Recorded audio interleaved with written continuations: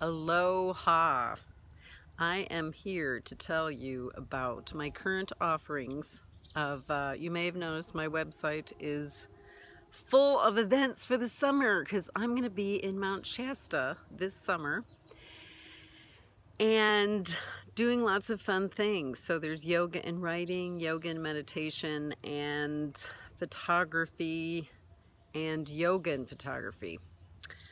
So just go to the event link in the drop down and check it out. I am out here in the woods behind where I'm staying with all these trees, and I wanted to leave you with a update on the retreats and two tips for jogging yourself out of negative thinking and depression. Okay, so first the retreats, a little bit more about that. They just organically started to happen because you don't have to get on a plane and fly to Hawaii.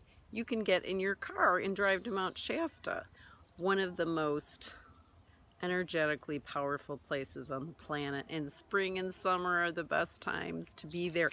There's a place, Panther Meadows, that's only open in July and August. It's ancient Native American Indian grounds, and there's so much snow that they're not open except for those 2 months. We can go there. Hot springs. We'll be doing yoga, meditation, writing, and photography. So check it out at the link in the description. And the other thing, okay, depression and negative thinking. Two things.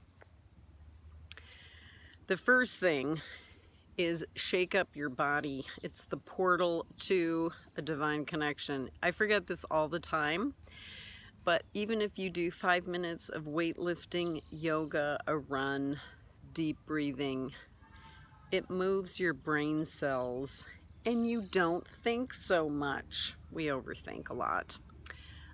So it seems really simple, but you can kind of get into a state where you don't do that when you're thinking negative thoughts.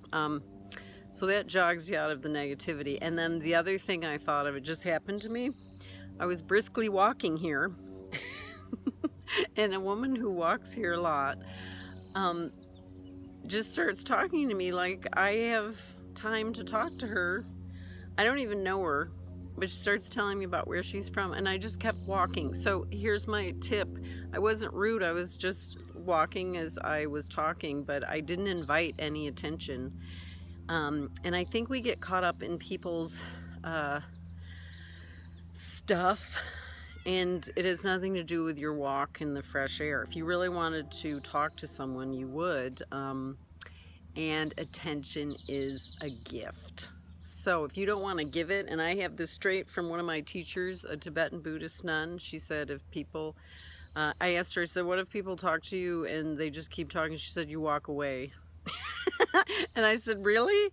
Because you can get caught up in stuff that you don't need to be caught up in. And this place and this place needs to be kept really positive. So I'll see you in Mount Shasta or Hawaii. Take a deep breath. Enjoy. Life is short, and on a more positive note, enjoy every moment and breathe deeply and remind yourself it's a practice to be positive. Many blessings.